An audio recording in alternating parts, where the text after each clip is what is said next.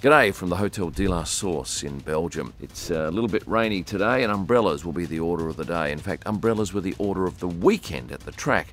And this post on my Instagram page was my most popular with about 40,000 likes. That's about 10% of my audience. But have you read the comments? About a third of the comments were absolutely savaging Lewis. Not much of a gentleman, is he? Hands in your pockets while she holds the umbrella. What a princess. Hold your own umbrella, Lewis. About a third were then sticking up for Lewis. Now, I don't know what your take on this is, but I can certainly tell you mine, and I'll tell you in 8 seconds' time.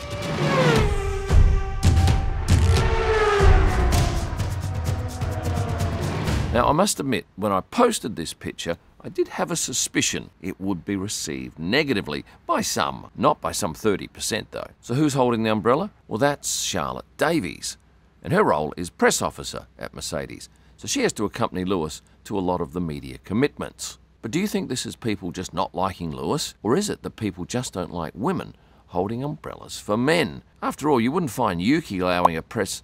Oh, yes, you would. Oh, dear. Not Pierre... Oh, no, Pierre as well. Zhou Guanyu, he'd carry...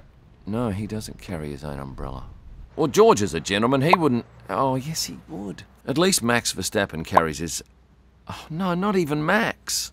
And yet, when I post pictures like this, I get nowhere near the vitriol served up to the male driver for allowing females to carry an umbrella. Now, all of these women that I've featured here are working for the team. It's their job to accompany their driver. They are paid money to do this. The drivers aren't dating them. Well, with the exception of Max here, that's his girlfriend Kelly. And what about team principals? Would they allow someone else to carry their umbrella? Yes. Here's an example of Christian Horner and Gunther Steiner. But let's jump back to Lewis. Is this the first time a woman's held his umbrella? No. Angela used to do it quite often. But would he ever carry an umbrella for a woman? Yes. Here he is. In Turkey, holding the umbrella for Angela. So, if you're thinking that Lewis does this all the time, there's evidence that's not the case. If I hark back to some of those pictures of other women holding the umbrellas, did I see such vitriol on those posts? Nope. Nothing like it. Might have been the odd comment, but it wasn't 30%, as was the case on Thursday. So I think it's just a segment of the public that doesn't like Lewis and will look for any opportunity to bag him. Now, this picture also came from this weekend. Now, should we be having a go at Alex Albon for not holding that umbrella? Why is George holding it for Alex? Well, someone has to hold the darn thing, and it really doesn't matter. This is not a piece of heavyweight equipment. Almost anyone can carry the weight of an umbrella. You don't have to be a weightlifter. And is F1 the only sport where this sort of thing occurs, umbrellas being held by women? No, have a look at tennis. And in this case, you've got young girls holding up umbrellas for mature male athletes. So if you're going to have a go at Lewis, perhaps you should be having a go at these tennis players. Anyway, what can be done in the future to stop this sort of carry-on on the internet? Well, perhaps the drivers go down the route that Charles went with Andrea, and they share the umbrella holding duties as they walk into the paddock. I find the whole thing quite remarkable, and I'm absolutely certain that Lewis would have no idea about the comments being made on my page, and nor would he be bothered by them if he did find out about them. Anyway, with that said, let's jump to other things I noticed at the track on the weekend, and have a look at this picture of Pierre Gasly in Parc Fermé after his third-place finish in the sprint race. Look at the size of Pierre's neck. This is the first time it's really stood out so much to me. These guys spend a lot of time on their neck, and as you can see with Pierre, it's paid off handsomely. On the subject of Pierre, he had his mum and dad with him this weekend, and they are delightful people. Now, somebody pointed out that Daniel Ricciardo has a new helmet supplier, and that is true. For as long as I can remember, he was with Arai, and he's changed over to Schubert. And if you're wondering what that noise behind me is, that's the Belgians having a lovely time down the corner here. It's a thumping nightclub scene on every night over the Grand Prix. After the race, I went and stood around the FIA garage because you get the drivers coming out straight after the race. Well, the drivers that don't finish on the podium. And when Lando Norris came out, he came out to no one. There was none of his crew there to meet him.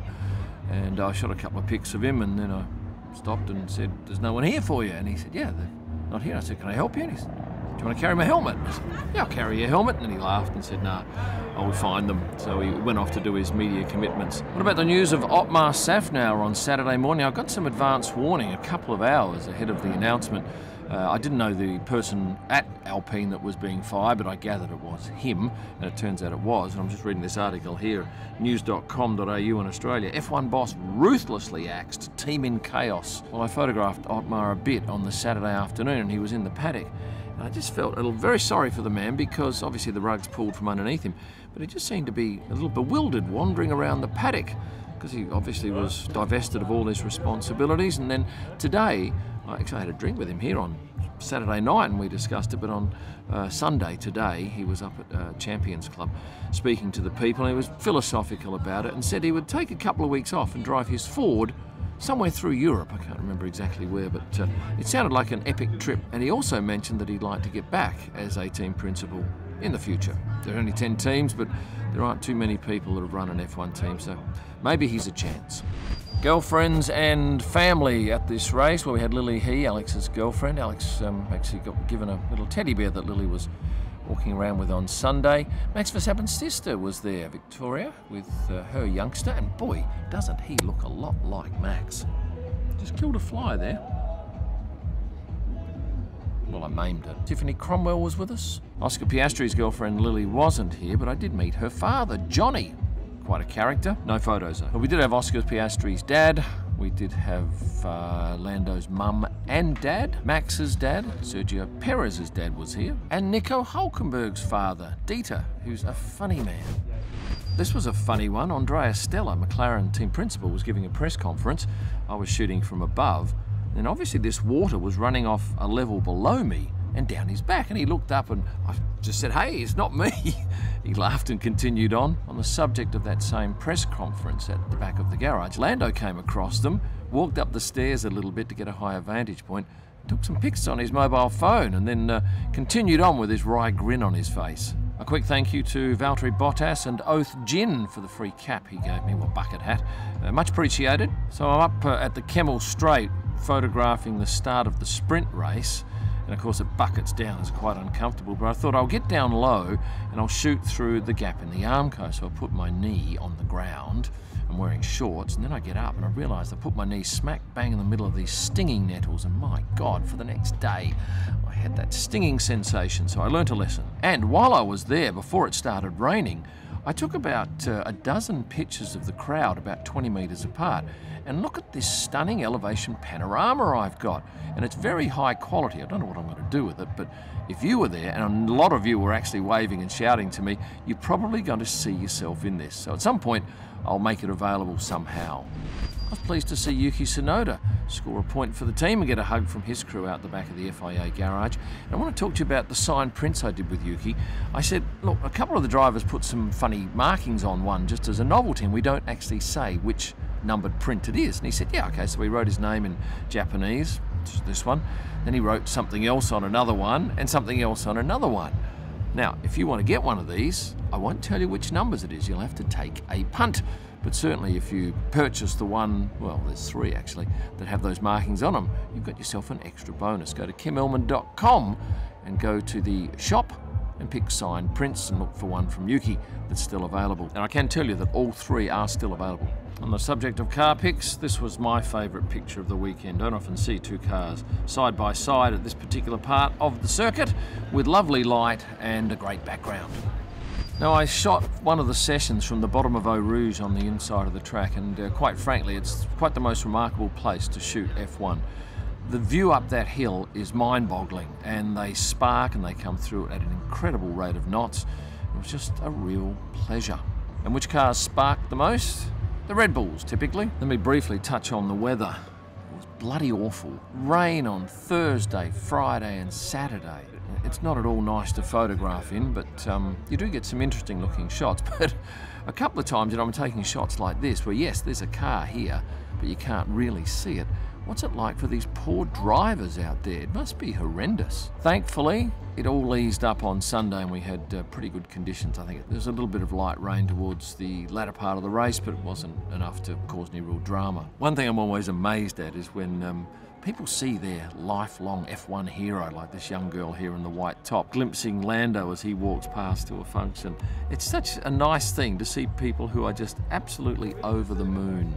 And we do see that in the paddock a lot. A couple of you have asked, how do I achieve shots like this? Well, it's simply using a function on my Canon R3, which I gather a lot of cameras have, and that is multi-exposure. So you can set anywhere from 2 to, I think, 10 different exposures to go on the same frame. And what I do in this instance is actually manually zoom out as I take these 4 or 5 images. And now I have to go and catch a flight back to Australia. I can't wait to get back there. I've been on the road for 3 months now. But before I leave you, I'm going to remind you that you'll find all of my F1 images at prostarpics.com for my F1 photo books, wall art, signed prints by drivers and team principals, and a range of merchandise. Go to kimillman.com. And for my best images live from the track and during the week, Instagram's the place to be, at Kim Illman. Oh, and also on Threads. Thanks for watching. And stay passionate.